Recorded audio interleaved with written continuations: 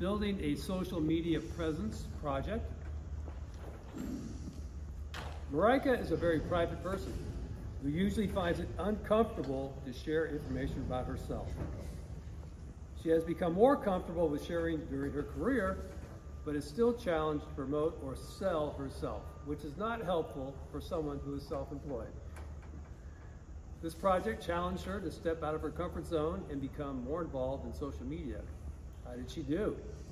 Let's find out in her 5 to 7 minute speech titled Promoting Myself. Yikes!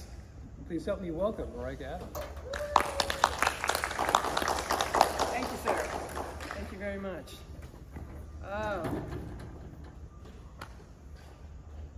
Mr. Toastmaster of the Day, honored dignitaries and fellow Toastmasters. What makes a person comfortable with sharing their image and their thoughts with the whole world? That's what social media is about now, isn't it? You share your thoughts with the whole world. That is so not me. I also wonder, how does social media add value to my life?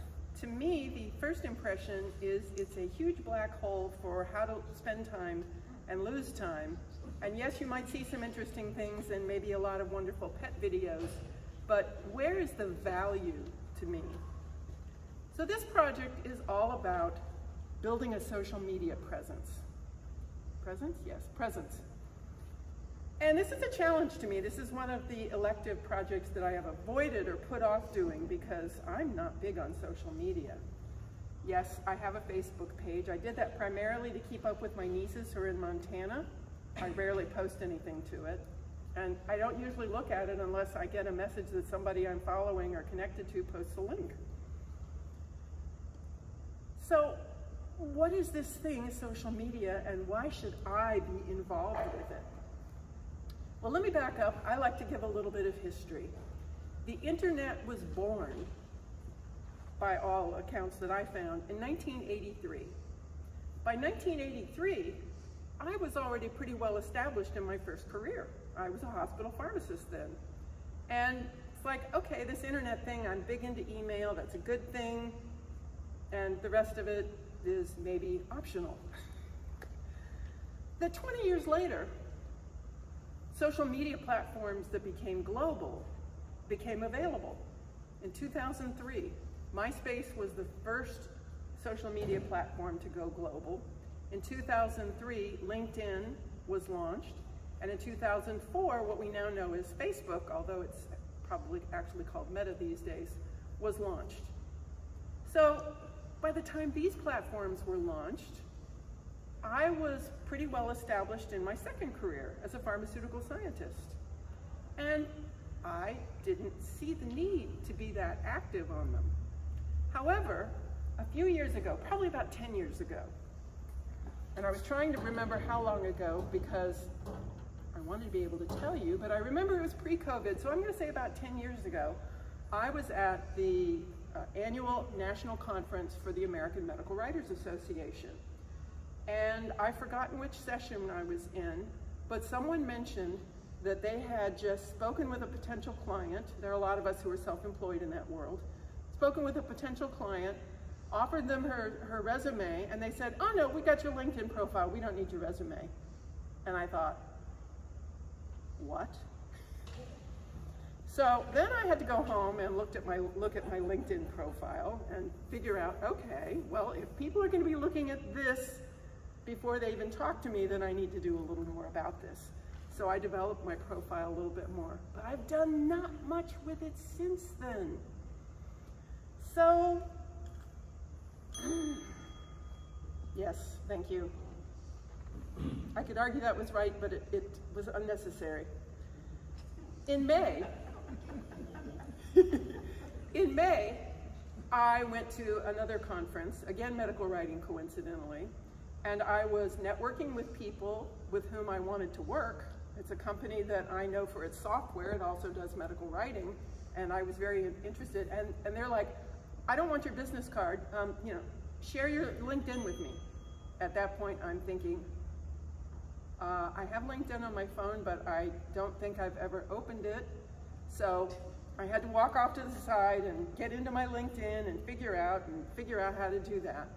So I realized then, you probably need to do a little more with this. So this project was perfectly timed for me. This is the time for me to get more involved in social media, at least with LinkedIn, at least for my profession. What have I done for this project? I have reviewed my profile, and in fact, just this morning I saw somebody else's profile and they have some words that I want to incorporate in mine. My profile, the About section where I describe myself, is probably too passive and is probably outdated. And I might actually ask some of you to go look at it and give me feedback on it. So I need to do that. One of the things I noticed in the last couple of days as I was looking around on LinkedIn is that many people in their posts have not only their name, but their credentials, their degrees after it. And I thought, mine doesn't. So I went back and looked, and the page that you put your name on doesn't have a place for that. So I did what I figured they did, which was to just put it after my last name. So now it's, instead of just Marika Adams, it appears as Marika Adams, PharmD, PhD. Instantly gives me a little more credibility instead of just being somebody with no degrees. Unfortunately, those degrees mean something in the world. Not necessarily a whole lot, that depends on the viewer. But so I've updated that. This project also requires you to make 3 posts, or project requires you to make 3 posts on social media. And I confess I have not done that. But I have made, in the last few days, comments on at least 3 posts, and at least 2 of those got likes from other people, so I must be doing something right.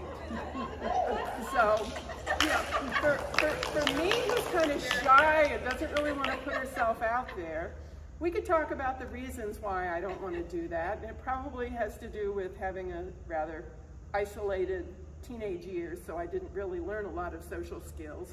And the fact that I did have, as a young adult, have one of my close friends steal my credit card information and use my credit card without my permission. So I feel violated a little bit, so I have walls up.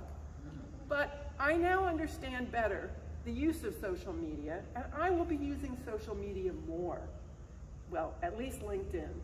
Now, one of the challenges I haven't figured out is, in my mind, it's very narrow. I use LinkedIn for my pharmaceutical profession, but I've had a lot of requests for connections from the Toastmasters, and I need to be more open and open it up to the Toastmasters as well.